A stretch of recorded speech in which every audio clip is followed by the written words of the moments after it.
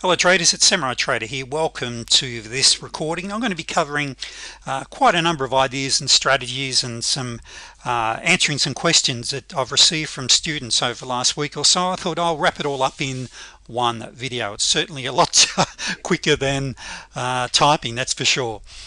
We're also going to be looking at using support and resistance for exits and targets, and I really like using support and resistance for exits and targets, particularly when you're trend trading.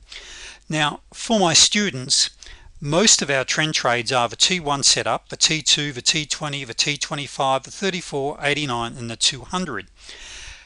Using support and resistance for your targets with these, as we're about to discover, works really well, particularly on a risk-reward ratio when you look at the 89B and the 200B.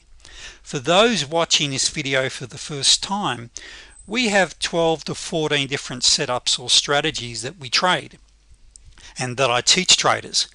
You only need to learn one or two of these to have a fantastic lifestyle as a day trader, so please don't feel overwhelmed as I talk about some of these, because what happens is you have what I call aha experiences. Aha, that's what it means. And where we've got a coded T1, T2, well, what we've done is we code each setup. It just makes it a lot easier for training, etc. Now, if you haven't already done so, please go to full screen, bottom right hand corner here. Just make it a little easier when we go to the charts and look at some setups on the charts. Understanding the risk, I'm required by CFTC to put this up. If you haven't read one of my risk disclaimers, please do. If or perhaps you should read it anyway, even if you have read it many times. So I love this statement by the late great Jim Rohn: don't get frustrated, get fascinated. Traders, if you approach trading with an open-minded, that is, you've heard me probably say many times, the sign of an intelligent person is how open they are to new ideas. That is, after 20 odd years of trading, I still learn something new every day, and I love it. So I don't get frustrated. And what I'm saying to the newer traders is don't get frustrated, as I cover a lot of information. Just replay it, and within 30 days you have all these massive, what I call aha moments. Aha, that's what that means. Now that makes sense. I understand. So really approach it from that point of view. So first thing I want to start with is a number of questions I receive from students and the general public about the types of charts that I trade. Now, if we look at the core charts that most traders trade, that is, we've got the minute bars, which is based on time. You've got your 1 minute, your 3 minute, your 5, 10, 15, 1 hour, 4 hourly, etc. It goes on. So it's all based on time. Then you have the volume bars. Now on TradeStation, for TradeStation users, of course, that comes up as a share bar. So a volume bar, the candle or the bar is formed based upon the number of contracts traded.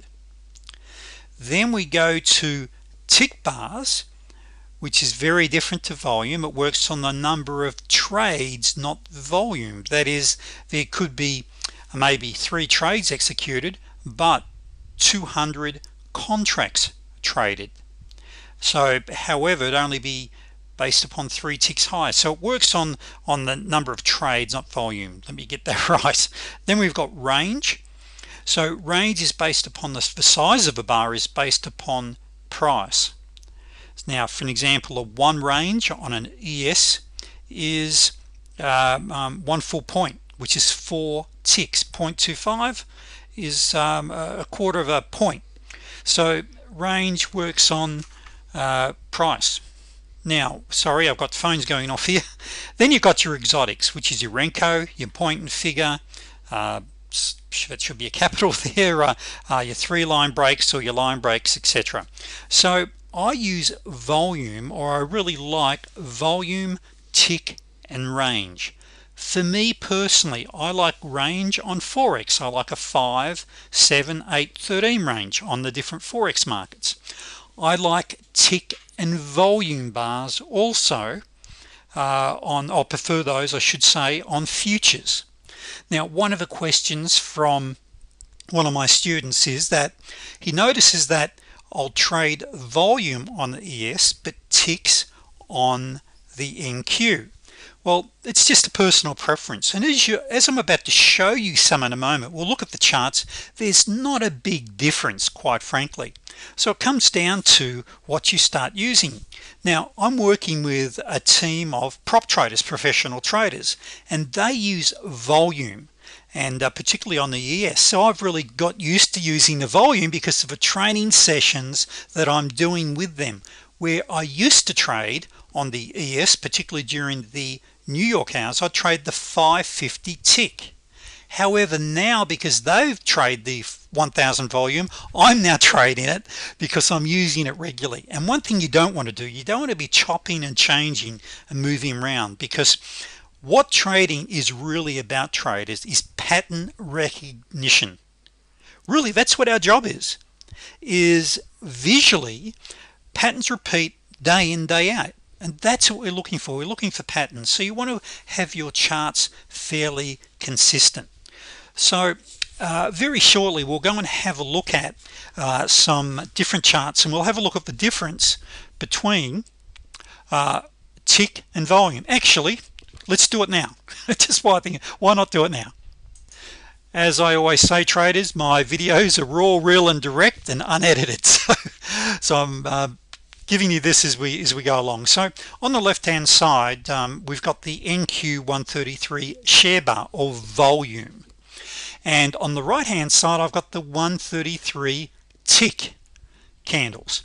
Now when I put my icon there, so that candle there and this candle here, this is a little smaller than this one, but if you look at the patterns, if you're looking at the right and left, you will see that there's very little difference in the candle types themselves if you look at them.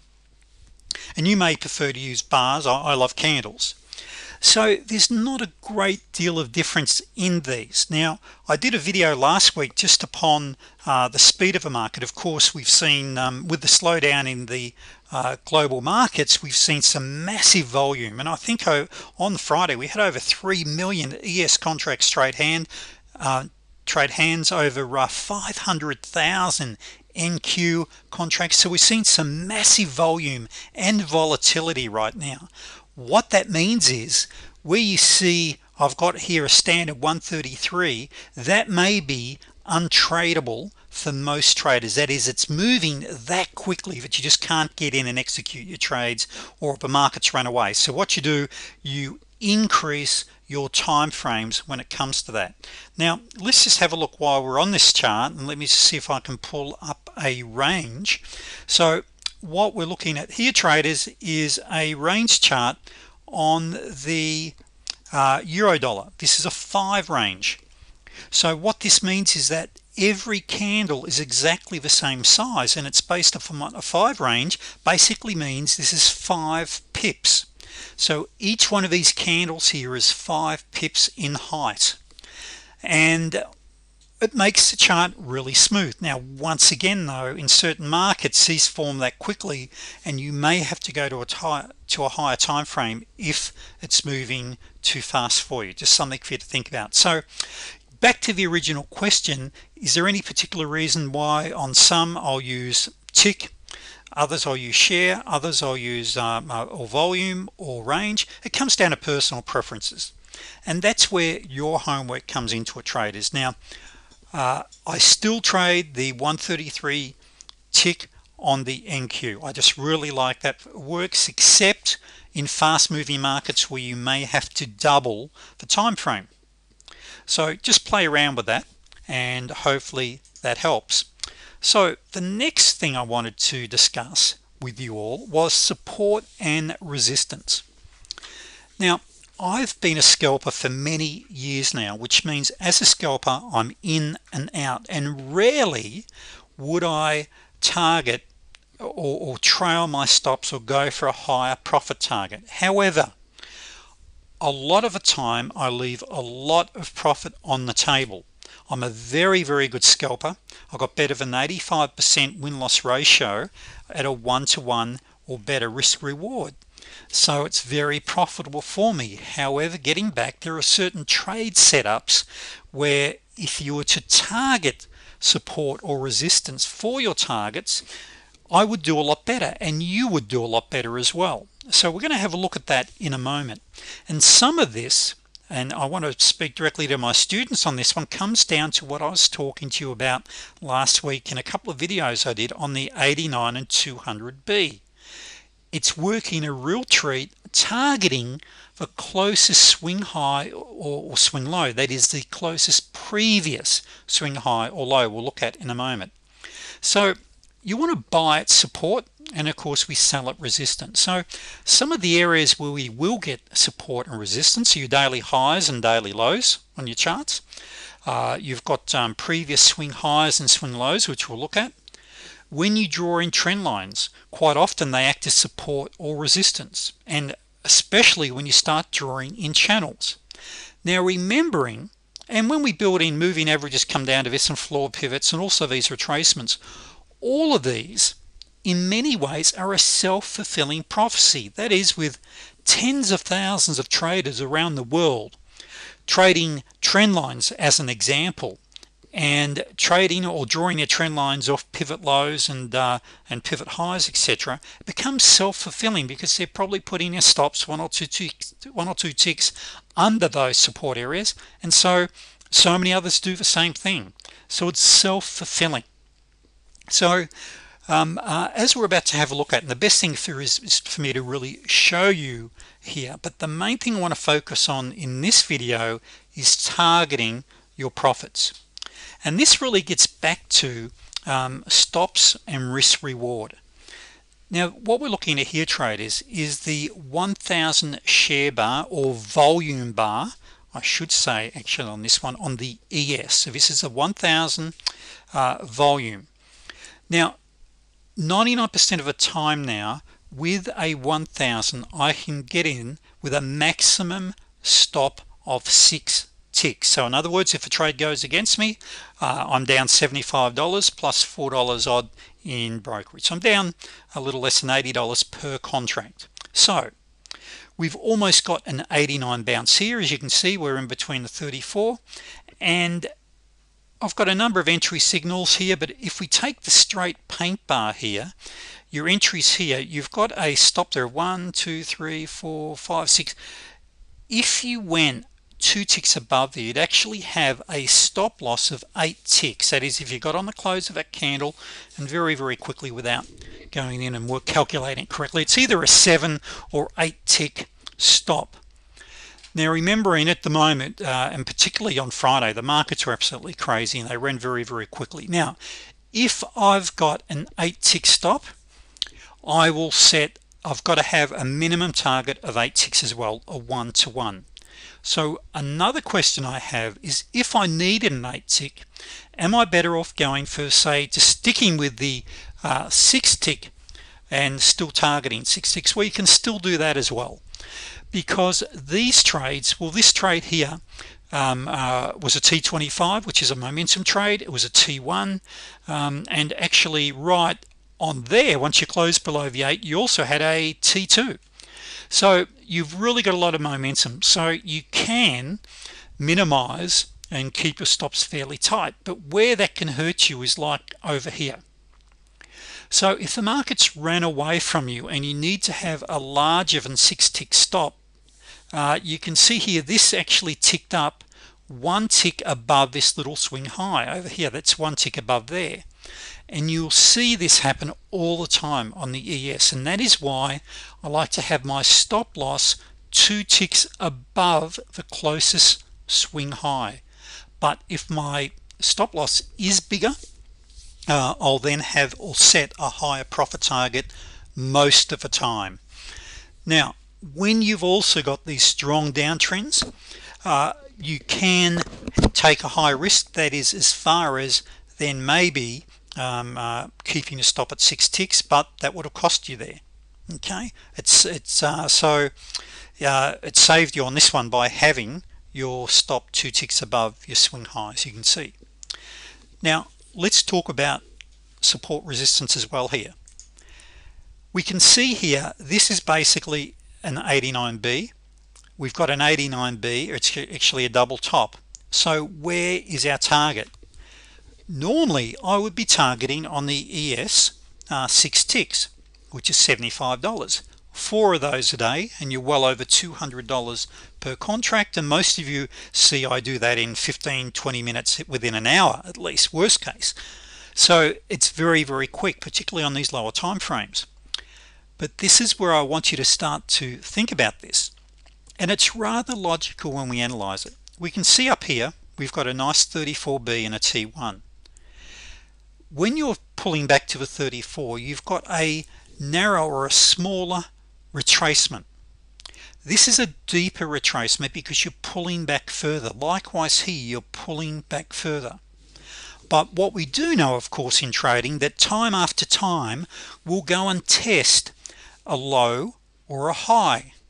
So where is our closest low? So we entered on this particular trade here, and our closest low was here. So this is a logical, let's pull that down. Actually I can't right now because I've got this set up, but that should be down a little further. So there is a logical low. Now that's a good 10 ticks, I think, within that range there. So therefore, on your pullbacks, particularly with your 89s and your 200, strongly consider targeting your closest swing lows or swing highs, with the exception of once you have 3 or 4, or to be very cautious after you've had a number of these, because remember, the trend is your friend until it ends. So we've had a great downtrend, but then of course it changes trend and we go to the long side.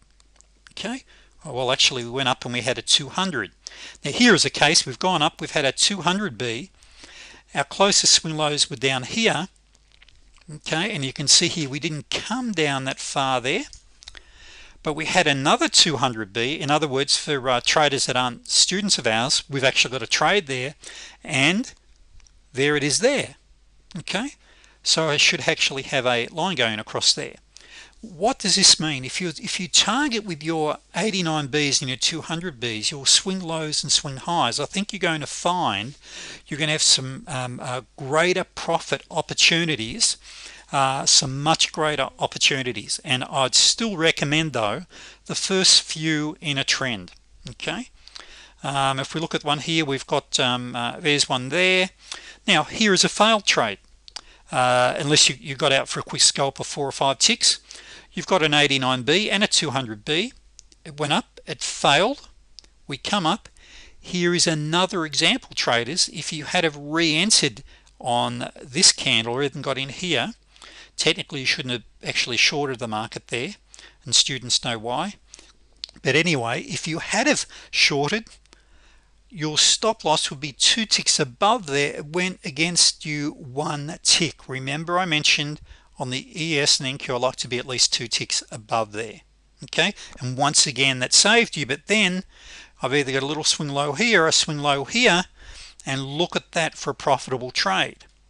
And if we just look at this as another example here, you've got a T1 and a 34B there. If you take that swing low, see how that's just a small profit target, and the reason being it's a narrower or a smaller retracement. Here you've got a 34B. And just as a reminder, for those of you that don't have the white paint bar coded as I do on TradeStation, there's a white, you can see these white paint bars. All you've got to do is wait for your close below your blue line there. Okay, the trigger line 8. So all you got to do is wait for a close under there. So there's your entry, there's your entry, there's your entry. Okay, where's another one? There's your entry, your close just on or under the blue line, and in you go. So let's have a look at, very quick look at a couple of other markets. So we've jumped back to the FX market here. We've nearly got an 89B here, come back, and there's our high. We got within, well there it was right within a pip there. So you can see here you got a deeper pullback. Here we've got a pullback right back to the 200, and there is our closest swing high to the left. There's our target up here. You've got a pullback to your 89 here, and there's a target. Now what I'm doing, traders, is telling you really as a minimum target. I'm not saying don't keep going, but as a minimum target they become very attractive. Let's have a look at, just want to give you an example, particularly, well, if you've got one here that actually failed an 89, but that was still very, very profitable there as your 89B. Here you've got a very clear 25, a T25. Okay, you can see here you've got your T1, there's your target there, and let me just show you here. Oops, sorry about that, traders. Let's just quickly go back to here. All right, here is an example. We've got a deep pullback. You've got your 89B, you've gone up, bounced, and then you've got an 89B again. So look at that high, which is way up there. Now these are the trades that really are absolute pearlers. These are the ones that make you super wealthy. All right, and there's a nice T25, there's another T25, you got your T20 there. So fantastic trading opportunities. Sorry, traders, let me get this out right. I'm trying to rush this. And let's just have a look here at the tick. So what we're looking at here is a 133 NQ. We can see we've got an 89B. Here's our target. Now it certainly beats scalping for 14 ticks, don't you agree? So once again here you'd have a stop there of what have we got here? We've got big candles here, so right up here this would be your stop, would have to be 2 ticks above there, above your little swing high here. Okay, so just quickly, I just want to get this as a low 32.75, high 30. Right, okay, so what we've got here is some big price movements, traders, big movements. Okay, so there you got 20 ticks. Now where you've got that, you've still got to make sure your stop is above there, except this is a momentum. Now just one other thing I want to say about big stops. Now where we're seeing so much volume, and I explained this in a video last week, when you're trading a higher time frame, if you say go from a 133 to say just say a 300 tick, your candles are going to be a lot bigger. So therefore your stops or your entry signals means that your stops are going to be much bigger.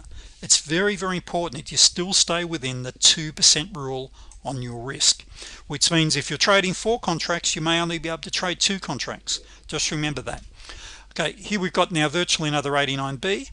Here is your target right up there on your swing high.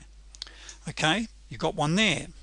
So traders, particularly my students, what I'd really recommend here, and you've got one here, look at these. This is where the 89Bs particularly are working really well for targeting your previous swing highs and swing lows, providing you haven't had too many in a trend, because remember, after a period of time, what's going to happen? You're going to get a pullback. Here you've got one here. Okay, that's only this closest, so you'll be going right over here. But this one here, you've got an 89B. Look what happened. Just come down, right down to your support resistance. So traders, hopefully there's been some ideas here for you. If you're not sure, please feel free to drop me an email. If you haven't already subscribed to my channel, please do. Please go to my website if you don't have my free ebook, if you'd like, or if you'd like to find out more about my day trading program. But particularly for my students, any questions after this, please drop me an email. And once again, these strategies work on stocks, futures, forex, EFTs, all markets, all time frames. Thank you, traders.